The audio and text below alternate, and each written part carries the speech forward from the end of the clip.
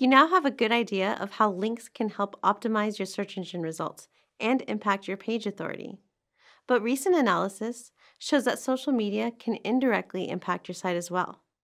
In this lesson, we'll look at how social media can help improve your SEO strategy and the importance of this being an early part of your promotion strategy. We'll look at specifically how to use Twitter and Pinterest to maximize site results. Let's explore how social media can be part of a long-term off-site strategy. The next area we want to focus on when it comes to off-site SEO is social media.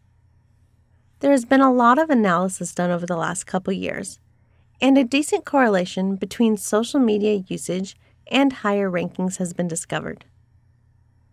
When looking at studies like this, it's important to note that correlation never means causation. However, the link between social media usage and rankings could mean there is an indirect influence on SEO through growing and engaging your online user base. Even without a direct influence on SEO, a good social media strategy can increase your overall brand visibility online and help earn a better reputation, allowing your site to receive more traffic. It's important to note that Google has stated they do not have an algorithm that takes specific social media factors like followers and engagement into account when determining your ranking. But, like any web page, if it is accessible to Google and contains a link, this link is crawled.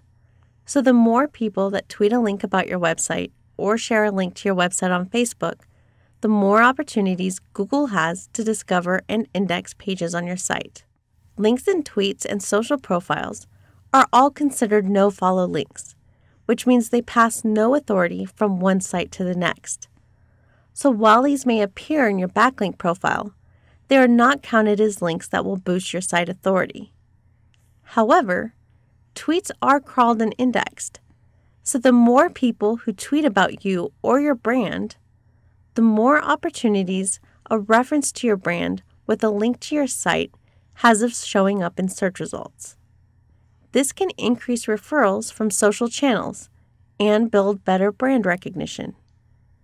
We know from past lessons that developing a brand is important to your overall SEO strategy, and this may increase in the coming years.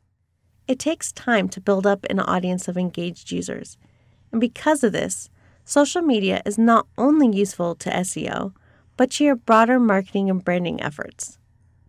It's advisable to make social media an early part of your overall promotion strategy. It's also a good idea to optimize your social media profiles and properties effectively so they can be easily discovered in search. For example, you want people searching for your brand to be able to find your website, your Twitter profile, your Facebook page, and any other social properties that may make sense with your brand, such as Pinterest. Pinterest itself offers great SEO opportunities, as many of their pins and boards are indexed in Google and can rank highly for related search queries. There have been many times where I am researching a specific subject only to find a Pinterest board ranking in the top 5 results on page 1 of Google. This can offer a lot of value to your business if used effectively. For example, I searched for decorating ideas for small living rooms. This is a great long-tail keyword, and a Pinterest board is my 5th result. Pinterest can rank really well for long-tail niche keywords. Optimizing Pinterest boards effectively can really help to draw visitors to your site with well-placed pins and useful descriptions.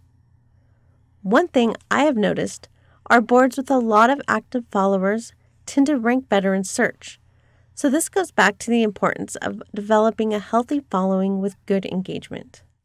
As you can see, developing a social media presence can provide good secondary benefits to your overall SEO strategy and should be considered as part of an effective off-site SEO strategy to increase brand presence and recognition.